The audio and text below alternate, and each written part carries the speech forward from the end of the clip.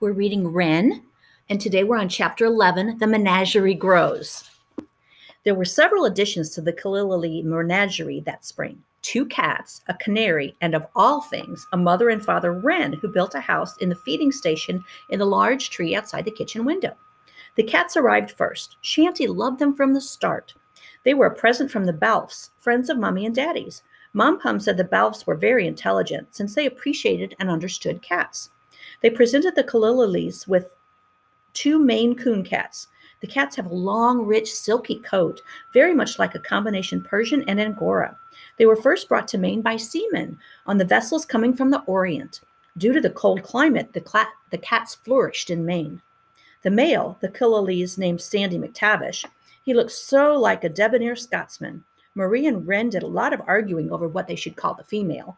Mom Pom listened to their wrangling for several days and decided to settle the matter herself and restore peace. I shall name the cat, she told them. Henceforth, she shall be called Anonymous. That's a queer name, Marie was puzzled. What does it mean? Wren wanted to know. You should call her Nani for short. It means bearing no name. That's cute, said Wren, and it gives me a new word for my vocabulary. The next time I'm naughty and you ask me who did the mischievous thing, I shall say Anonymous, but I won't mean the cat. I like it, said Marie. That's fine, Mummy told them. Then there'll be no more arguing. The next arrival was a bird, a canary. It was no problem to know what to call him. In a manner of speaking, he named himself. The first day they had him, he ducked his head and almost bent himself in half to get into his water cup and take a bath. So they called him Dunk. He was not timid, and the noisier the house, the better he liked it. His feathers were a rich yellow, fading out to a paler yellow at the tips of his wings.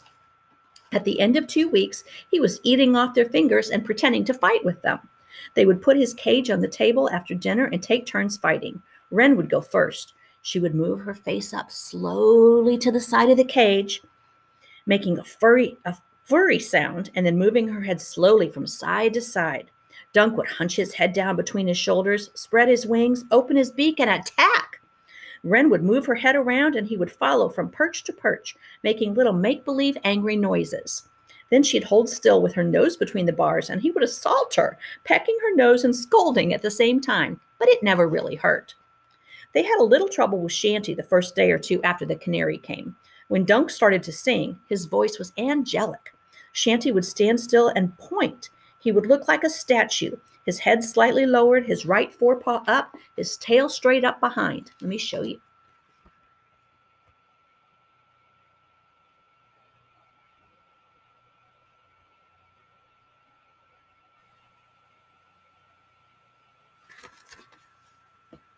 Daddy took a firm hand with Shanty, not knowing what might follow his point. It was natural that a dog should do this, since Irish setters have been trained for many generations to hunt birds. After a while, Dunk would try to fight with Shanty, but somehow Shanty never got the hang of the game. He'd sniff, lick the cage, set it swinging, and then walk away. The whole family had to take a firm hand with Sandy McTavish and Nani, too. It was more than a month before the cats stopped stalking Dunk and licking their chops when they passed his cage. Then came the Wrens. Because of Karen's nickname, they were of special interest. The children watched them set up housekeeping. The father Wren seemed to do all the work. The mother Wren was busy too, but not working. She followed her mate around to make sure he did a good job. And she coaxed and scolded and talked the whole time. Daddy said the male was Wren-picked. This busy male Wren picked up sticks and bits of grass and pieces of string that Mom Pom put in the lawn and carried them back to the nest. In the evening, when their day's work was done, the friendly birds would follow whoever was out in the yard. They'd flit from tree to tree and carry on a conversation. At the same time, during every evening, they gave a concert. Daddy said if there's anything sweeter than the song of a wren, I don't know what it is. One morning, Daddy started off for his train. A few minutes later, he came hurrying into the house. Quick! He picked up Karen. Everybody out in the yard. We have baby wrens. They all rushed out and stood under the feeder turned birdhouse. Listen now, said Daddy. They stood quietly and they listened. Soon they heard little tiny thin peepings. The mother bird flew out and in. A few minutes was back with something in her mouth. She flew into the babies and the peepings grew louder as they demanded their breakfast. Oh, I can't wait to see them, said Marie. Neither can I. Wren was staring at the wren's house as though she could see through the wooden walls. I'm going to be late for work. Daddy handed Red to Mummy, and he dashed down the hill.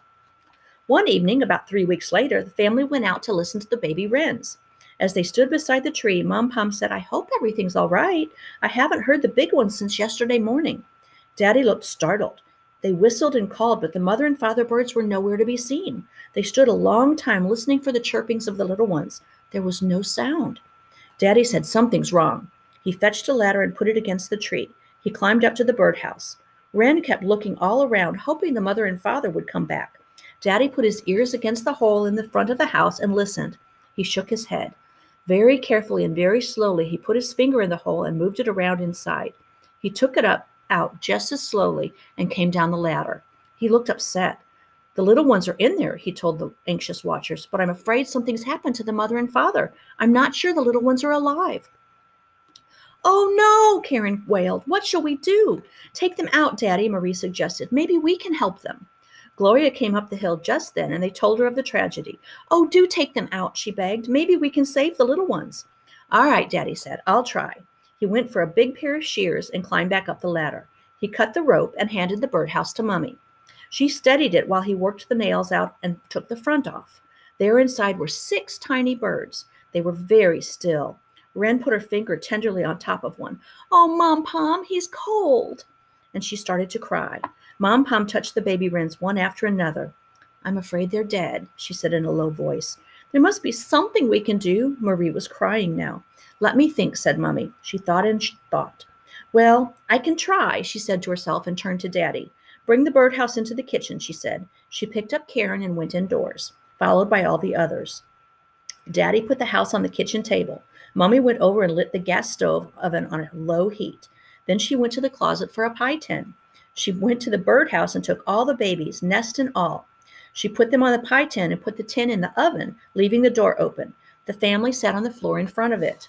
They sat quite a long time, watching and waiting, and then suddenly one of the tiny creatures moved its head. They held their breaths. After a little, another moved, and then another. An hour later, 5 baby wrens had revived. The 6th they put in a cardboard box that Mummy's earrings had come in, that's how tiny it was, and buried him in the yard. They had a funeral procession and sang Brahms' lullaby very softly and sadly. Then they put some dandelions on the grave and went back in the house. Marie and Gloria made a new nest for the others of cotton in a cup. They put the 5 baby birds in it and covered them over, except for their heads. However are we going to feed them? Mummy asked Daddy. I wish I knew, he told her anxiously. Let me think, said Mom Pom for the second time. She walked up and down the kitchen thinking. They'll die if I don't think of something soon, she murmured to herself. The children sat quietly so they wouldn't interrupt her thinking. She murmured some more, then, I'll try it, she exclaimed. If I don't, they'll die anyway. Mommy hurried upstairs and came back with a pair of eyebrow tweezers. She put some milk on the stove to heat, and she took out a box of pablum. She broke an egg into a bowl. She beat the egg and dropped 1 drop of vitamin oil, then some pablum and some warm milk, and beat the mixture well.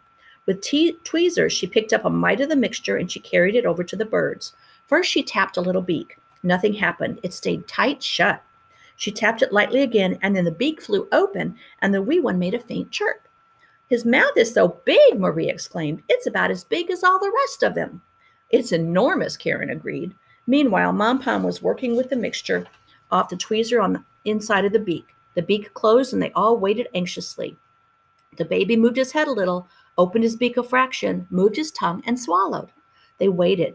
Mommy put some more of the mixture on the tweezer and tapped the beak again. It opened, and she put some food in the hungry mouth. Again, the bird swallowed it. He's eating, he's ravenous. He's going to live, Wren fairly yelled in her relief. You can't be sure. Daddy tried to keep her from getting too happy. He didn't want her to be too disappointed. I'm sure they'll all live, said Wren. She had no doubts.